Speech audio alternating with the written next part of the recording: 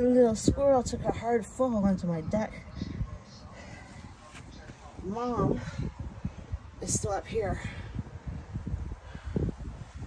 inside, thumping around. There's another baby here, but he looks like he's passed away, so I know that, see if Mom does something with him. Oh, I've got guests coming soon.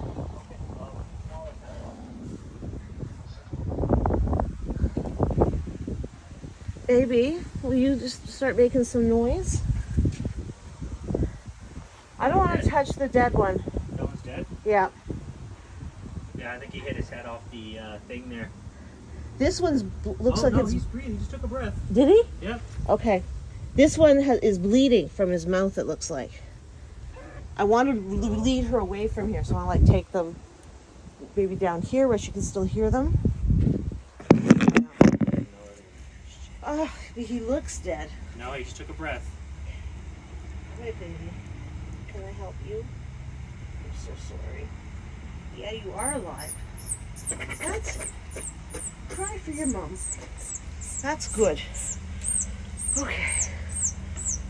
Yeah? Well, come on, Mom. I will get I'll put them out of your way so you can come get them. Like this. And you're not bringing them back up there.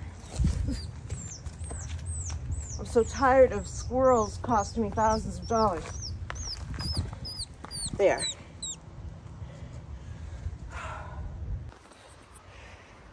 So today my electrician is over trying to fix the light in the living room, and while he was shop vacuuming, down came a thud.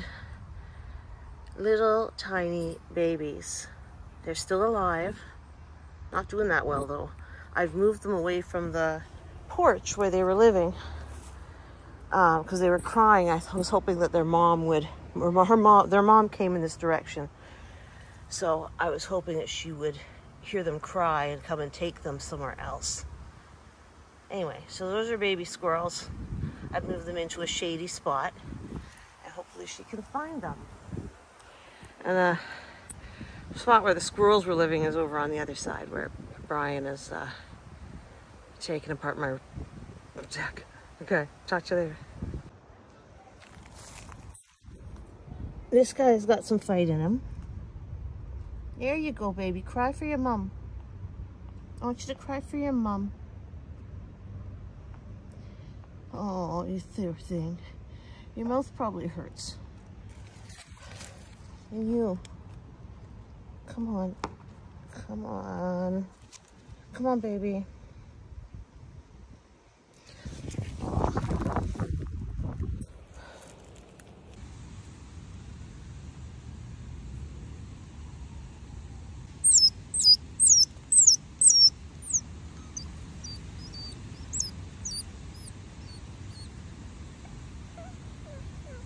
Make lots of noise so your mom finds you.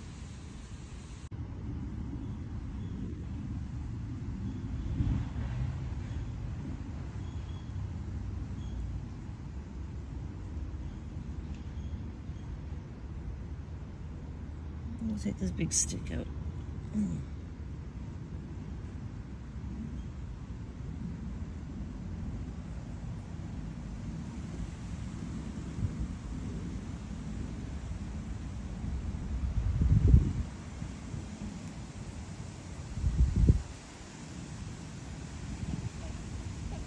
They're on the washcloth that's soaked in milk right now.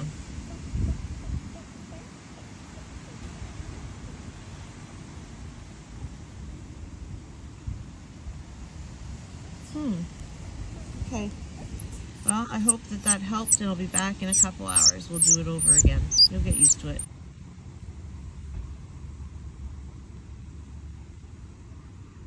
So I just fed them with the eyedropper, and it worked. The first one, who's on the bottom, didn't like it very much, but I got some milk into him.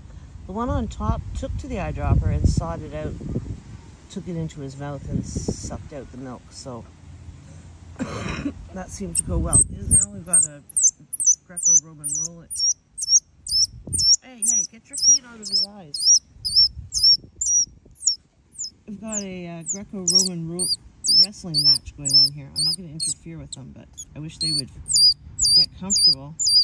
You've been fed now. You feel better? Do you have some more energy? You can call for your mom.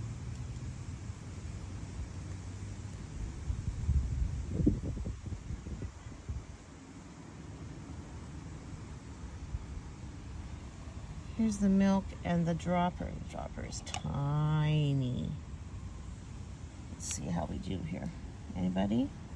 I want the bottom one to look for it. There, that one's taking it.